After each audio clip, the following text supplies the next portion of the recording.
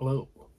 um, well, today I'm here to talk about the conversation. I don't own the film right now, but I was able to stream it, despite earlier how I talked about how I wasn't really able to get the film through streaming because of internet problems, but thankfully that's all solved. And yeah, so I've rewatched this movie, and it's still very good. The movie is about Harry Call, who is a surveillance expert, and he is hired to listen in on and record a conversation between two people, and then just get back to the person who commissioned it, and then he'd receive his payment. While he he's very private. He's got like a girlfriend who he doesn't tell anything about himself to. When it comes to other people in the field who have like surveillance and security, and that he doesn't, he's not interested in divulging into how he does certain things, like how does he bug certain things that otherwise basically could never be bugged. He's just a very private person. He is very secretive, and Gene Hackman is incredible in this film. It also has John Cazale, who is Fredo Corleone in the Godfather films. This film came out same year as The Godfather Part 2. I believe it came out just before, or some months before Godfather 2, but of course, this film is really not talked about much due to the fact that it's between the first two Godfather films, and it's one of Coppola's best films. May not necessarily be his best, depending on who you are and what you think of his films, overall. But it's definitely a movie that is worth watching. It is worth watching because it's very interesting. It has people like Harrison Ford before he was famous, Cindy Williams, Robert Duvall, and it's just an excellent film. Very well written, and it's interesting how, so in various ways, the whole surveillance and bugging and everything, and that you see in the film is very reminiscent of how it was done at the time, and how, in a lot of ways, it's paralleled reality. Which Coppola thought was quite frightening when he found out how, those who did like Watergate were used similar tactics as seen in the film. Just how well he was able to, how accurate it was to reality, because, obviously it's, it is fiction, but it's also in the real world, but just how accurate that it became and was just shocking to Coppola. I really think he made an excellent film. It's rated PG, which something, which during this time, in the whole idea of surveillance and spying on people and recording their what's being said from far away and also close and everything of the sort. You know, and even today, it's still not all that far off. It's amazing how accurate it was back then, and also in ways, you know, still was fairly accurate in terms of like spying on people and like bugging and such. Though of course today's world is more advanced, and you know, it's a very good film. I know I'm kind of being fairly coy about this, but it isn't one that's the most talked about. You know, it isn't talked about a lot in circles. So as a result, I'm not going to really talk about what all happens in terms of like any spoilers or anything of the sort. Even though it is, you know, over 40 years old, there's still, you know, many people who may not have seen this film for one reason or another. And so if you haven't, I don't want to spoil anything. But it is very good. It's just excellent from beginning to end. The film itself is, you know, just amazing. It's underrated, but it definitely deserves to be talked about more. Gene Hackman's performance is excellent. I don't know where I would rate this in terms of his performances, but it is definitely amazing. Though I will say off the bat, I think I enjoy his performance more than Popeye Doyle in The French Connection. And he was very good in that film. I think that this is a better film. It's, you know, he's very quiet, but, you know, there's also a lot going on with the character. Like, you could just, you know, you could just tell, you know, his mind's just going throughout the film. He's like very paranoid, obviously, but still a very good character and excellent performance.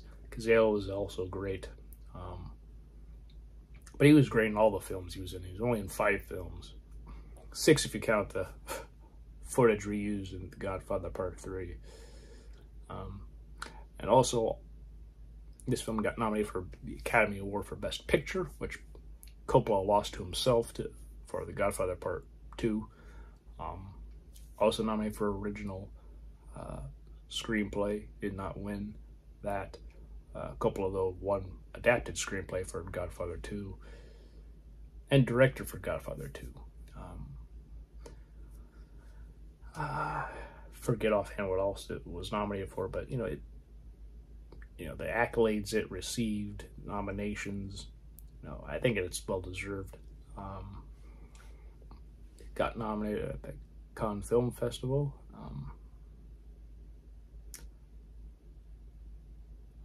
I can't recall if it won offhand, might have, but don't quote me on that, I could be wrong. I do believe it was at least nominated for maybe the Palme d'Or or other similar top prizes. You know, if it didn't win any, it was at least nominated. And yeah, it's just like, you know, I just finished watching it, so, you know, I really wanted to make sure I got this out there. But it's just really a really good film. It's just not talked about much, and I think that's a shame. I think this should be talked about more. Of course, you know, being sandwiched between first 2 Godfather films is probably the big reason why people don't really talk about the conversation much. You know, it's an excellent film. That we'll see what the conversation, you know, is like. It's clear that, you know, woman believes their phone's being tapped, and, you know, it could be killed if the person got the chance to do so. Like, ever got the chance to kill them and kill them both, and that's something that's very important that, you know, may or may not be misinterpreted, you know, depending on how the film, you know, ends. Cindy Williams plays the woman who's being listened to and everything. It's very, just very good, well done. It's definitely a film that is, it deserves the praise it has received so far, but also I think it deserves more.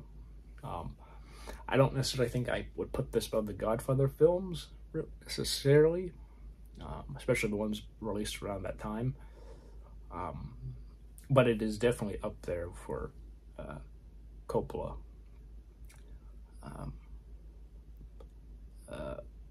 Underrated,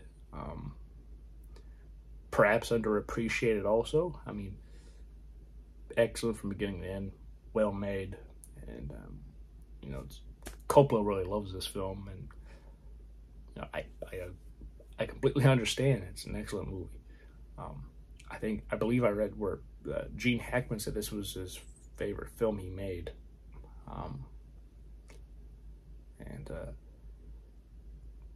yeah, it's just excellent. It's an excellent film from beginning to end. It's just incredible. Again, sorry for not really going into all the details, but considering this isn't a hugely discussed film, in a lot of ways is still underrated. On the off chance you haven't seen this movie, I recommend you watch it. It's on Amazon Prime if you have that. So if you don't have the DVD or the Blu-ray, like myself, you can stream it. And yeah, whenever I have an opportunity, I'll probably get this on Amazon. Or somewhere. It's fairly affordable, but at the same time, it's like if you just want to watch it and see for yourself, it is on Amazon, and you have the opportunity to see a unique movie, one that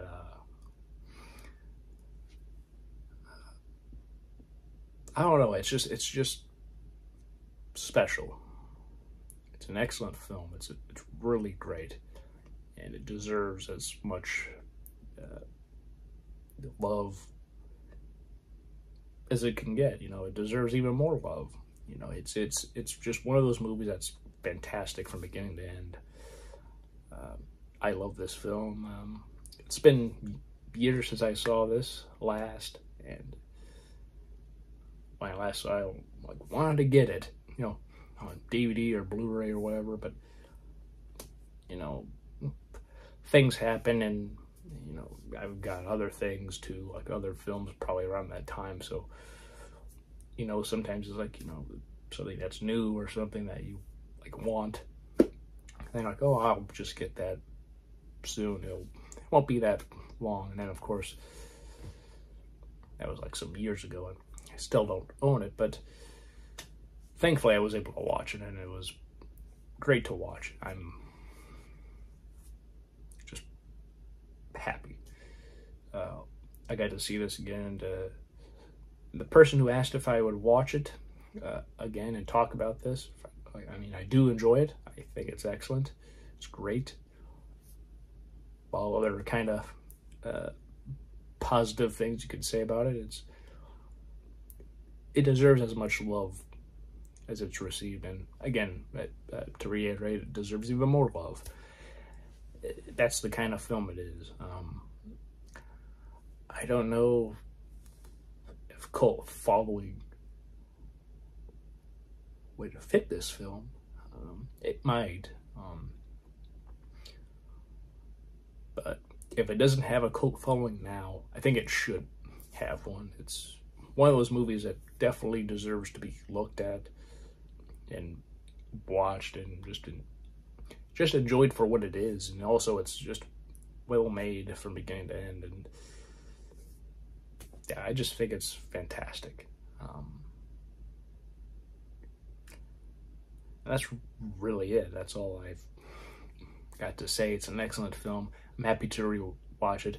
I'm thankful to the person who commented about if I'd want to talk about this or not, and I'm I'm happy I saw it again and talking about it now. It is definitely one that, if you have not seen, I'm happy to have not spoiled anything, because it's fascinating from beginning to end, I think. Again, that could be me, but it's just the dialogue and the performances and just the overall plot is just fascinating, I think. And Coppola, this was like around his peak, in the 70s. Of course, Apocalypse Now would come after this film and Godfather 2. But this film is truly excellent. People may not rank this as highly as first two Godfather films or Apocalypse Now, but it's definitely deserving to be in the conversation for sure. No pun intended, but this does deserve to be talked about as much as possible, I think, and hopefully it will be discussed more and more as time goes on, and yeah, I hope it gets as much love as it can, because it definitely deserved it. And that's really all I have to say, otherwise I'll just be repeating myself, and that's not fun to watch or listen to. So yeah, hope you enjoy this spoiler-free discussion. If you've seen it, you can comment what you think about it. If you haven't, if the film sounds interesting at all from whatever I've said, or if you've looked this up afterwards and you think it sounds interesting, watch it. I would recommend you watch it. If you have Amazon Prime, you can watch it for free. And then if you like it, buy the Blu-ray or the DVD, because I think it would be worth having, and I hope to get it someday. And yeah, it's just worth. It's just definitely worth watching and enjoying. So yeah, I hope all of you are having a great day. Hope all of you are have had a great week. Hope you all have a great weekend. It's the beginning of a new month, so I hope your month will be great. Hope everyone's month, last month was great too. And yeah, I'll see you all next time.